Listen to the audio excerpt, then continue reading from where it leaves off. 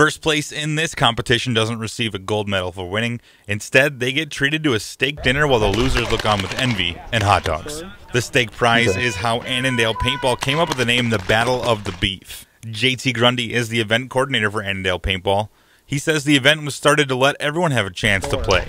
So Battle of the Beef came about many years ago. My dad was thinking of different ways that we could have activities for people that didn't really have a team or a bunch of buddies and wanted to come out and have a little bit of a structured environment. And they thought of a meat tournament. So you play for hot dogs, steak, chicken, pork chops, and you battle it out. And Battle of the Beef came to be. When competitors get to the field, they throw their name in a hat and then teams are drawn randomly. Each team has 3 people on it. Most of the time you'll end up with people you don't even know. Grundy says that while paintball can look intense, people always have a great time. But ultimately, in the 13 years that we've been doing this, we don't have people leaving in ambulances. We don't have people limping home.